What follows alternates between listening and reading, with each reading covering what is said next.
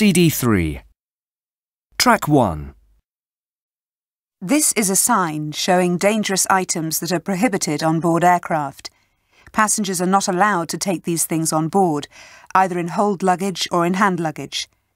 At the top it says prepare for check-in, and then below forbidden anywhere on the aircraft. And then there are drawings of different items in red circles with a red line crossing through them. The first 3 items are bottles. The first is a bottle of acid. The second is a bottle with a skull and crossbones on it, and the word poison below, and the third has a ball of flames which I guess indicates flammable or explosive liquids.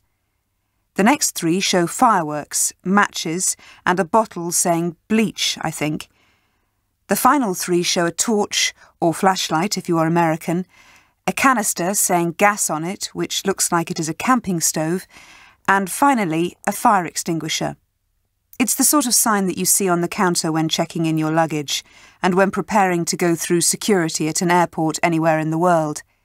They use symbols that everyone can understand, whatever language they speak.